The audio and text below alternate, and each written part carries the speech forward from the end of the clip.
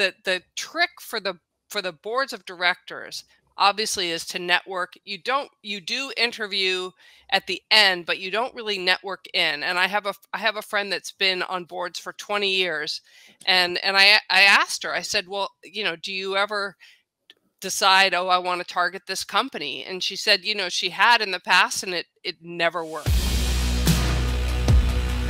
Now, someone might say, okay, well, how do I get on these boards? How do I get into the inner circle of the Silicon Valley and the tech startups? What is it about finding and or attracting, because of your talent and your skill set? Do you interview for these boards? Is it, talk about the inner circle and jumping in, and maybe tell a story of somebody who was maybe on the outside who got in and provided tremendous value at that C-suite level and was able to parlay that into, an excellent exit. Yeah. So the interesting thing is, I do get a lot of people, they've read my book. They're, as I say, about 50 years old, and they're like, look, Emmy, I'm ready for board work. And you look at their career, and their career has been fantastic, but it's been in R&D, or it's been in an area that boards aren't interested in.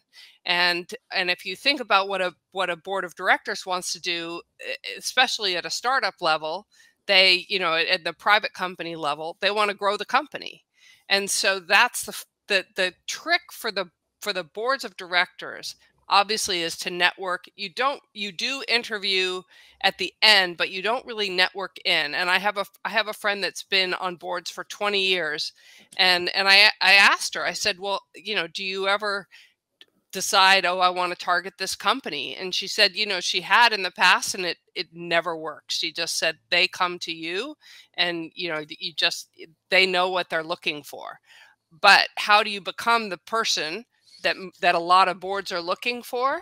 You've got to get in sales. In some opportunity, if you're in sales and you're able to grow an organization from 10 million to 50 million, or from 50 million to 100 million, then all the organizations that are similar in similar industries that are looking for that are going to want somebody on their board.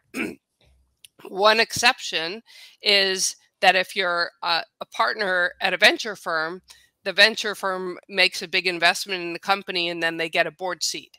But so you're kind of like put on there, but you're not really requested. And so it's very different to be a venture board member versus an independent board member where they've sought you out for your expertise.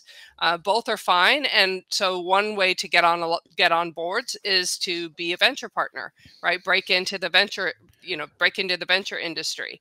And another is to build your own company, which is the highest risk and kind of lowest